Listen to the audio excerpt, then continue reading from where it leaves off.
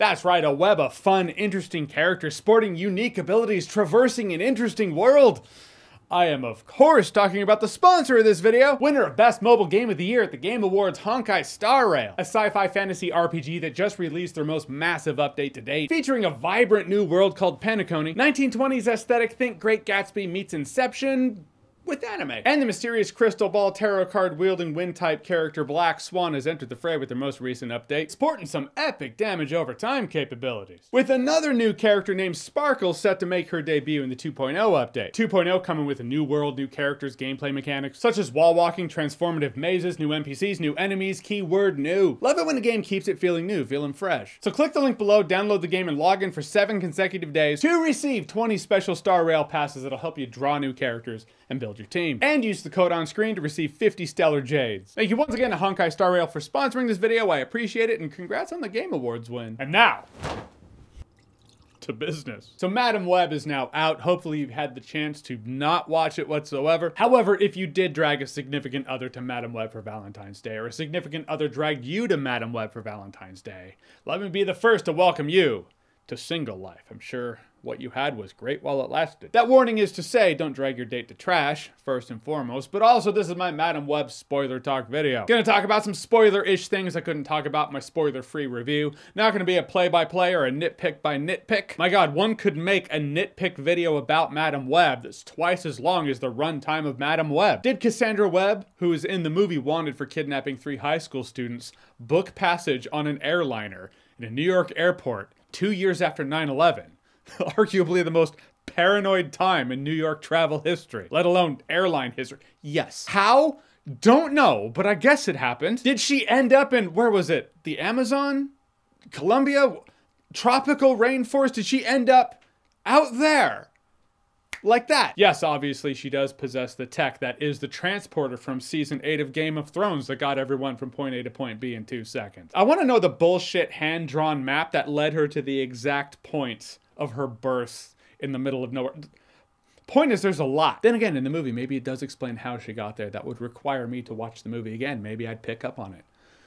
But I'm not going to. I'm not going to watch the movie again. Funny thing is, you look at the promotional material, Spider Ladies, they team up in their suits, and Madame Web, we see her Madame Web suit. No. Spider Ladies fighting with superpowers in their spider suits. That is one vision of the future that Ezekiel Sims gets when he dies. Madame Web in her suit, very end, voiceover, prologue, ending. That's like, think about the release of Terminator 2 back in 1991. Imagine the promotional material leading up to the release heavily revolving around future John Connor.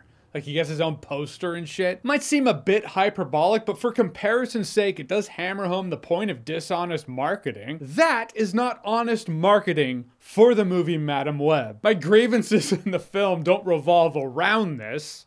It is worth mentioning, it's worth bringing up. Movie's hot garbage with or without dishonest marketing. But it's still stupid. Studios gotta stop that. So sorry to inform the internet, 99.99% of the movie, other than one vision of the future, is not Sydney Sweeney in her spider onesie. Also, I feel like I have to explain, because I called the 3 girls in the movie, I called them Jane Connors. Jane is the female version of John in the case of John Doe and Jane Doe, so John Connor. They're Jane Connors. I thought it was clever at the time. Also, why does Ezekiel Sims...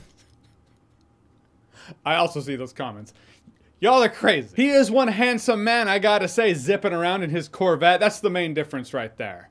I'm more of a Camaro ZL1 guy myself. But why does he deserve death? I get it, he killed Cassandra Webb's mom. He's a bad guy. But why in the future do these 3 spider superpowered ladies get together and they're like, I think this is the day we break into this guy's loft and drop him off a roof and murder him. Why not? What do you say? Like, are they heroes or are they assassins? That's a very anti-hero thing to do. Also, how does Ezekiel Sims dress up in his spider suit?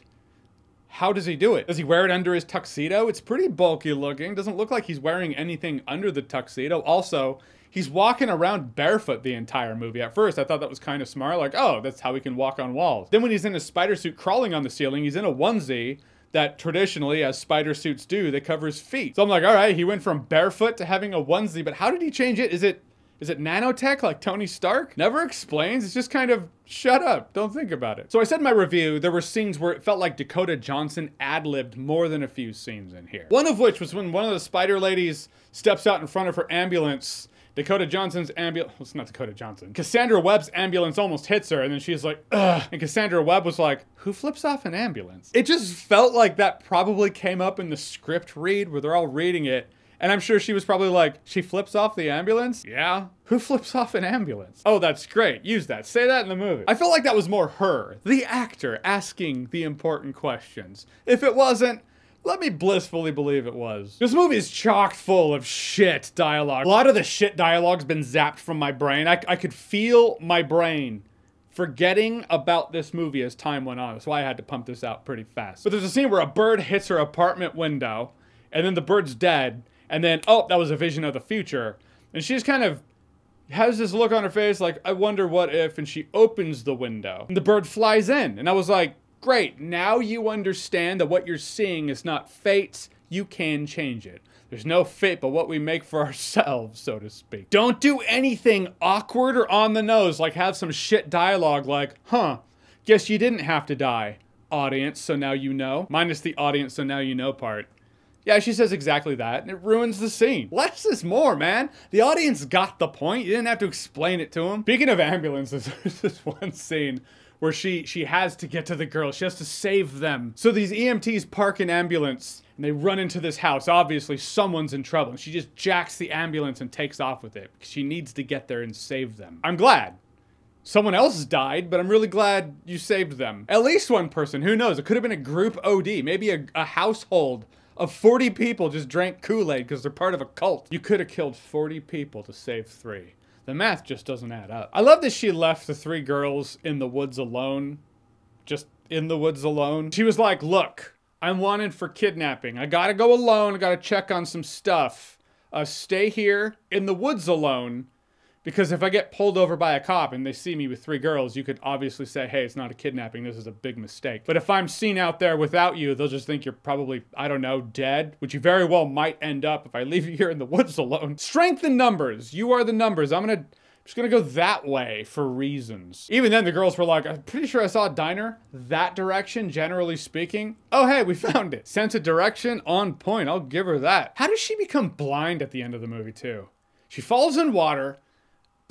I think I saw her get hit by one of the fireworks that were punching holes through brick fucking walls. Pretty sure she got hit by one of those. Did that paralyze her and make her blind? But yeah, as I said in my review, her enlightenment, her growth, her sense of maturity just didn't feel earned. She goes from being kind of a grumpy cat lady who doesn't like people, definitely doesn't like kids, to Bran Stark in Game of Thrones. What? Why? Because she might have gotten hit by a bottle rocket, but I might be mistaken on that. Because she dropped into the water and they did CPR on her. And actually, it happened to her earlier in the movie, too. And that's when she got her. So was it like, hey, you weren't dead long enough when you dropped into the water the first time when Ben Parker brought you back? No, you have to stay a little more dead for a little longer. And then the CPR will... Then you'll have powers. You'll reach your next Pokemon tier, your next phase of evolution. Oh, that's another thing. The Parkers are in this. The Parkers, the family, Peter Parker's family and his very pregnant mom, pregnant with a baby. It's not named in the movie because they can't use the name Peter Parker. Yes, they're all in the movie because they just need fans to feel like they're watching something familiar in this mess. I guess they don't even have the rights to Aunt May because he's like, I met someone. Oh, what's her name? She's very special. How about that weather? We don't know if we can say the word May. Contract is very fuzzy. Can they call her May Riley? Because that's her maiden name. It's not the same as Aunt May Parker. Little known fact in my Ben Riley fandom, that's where Ben Riley gets his name. Ben for Uncle Ben, Riley, Aunt May's maiden name. Ben Riley. Scarlet Spider. Cheers to the Scarlet Spider before they changed his character and made him an asshole. 90s Scarlet Spider. Clone Saga Scarlet Spider. I always liked him. Madam Web is kind of a deep cut for Spider fans, including, you know, current Spider-Man fans. She's more of a... I knew her. I first saw her in the 90s animated series, Spider-Man. And as I said, Cassandra Webb's kind of an asshole in this movie. I saw a comment in my comment section was like, Madam Web was always an asshole. I always saw Madam Web as someone who's not good or bad, but someone who will dispassionately prepare you for your destiny as she moves you along the wheel of fate. You don't want to be herded on your wheel of fate. You want to feel like your fate is yours. Your fate is what you make for yourself. This lady was just a grumpy cat lady who didn't want to help out these kids. Left them in the woods to be attacked by wildlife and criminals because, you know, that's thinking ahead. I just think Madame Web lends herself to being an interesting character, an interesting figure in a movie, but not the lead. In the end, it just feels like someone at the studio was like, yeah, man, you see they got fine Marissa Tomei to be Aunt May in the new movies? Bless them. Anyhow, how was your weekend? Mine, my wife was watching those 50 Shades movies. I can't stand it, but she loves them. That Dakota Johnson now.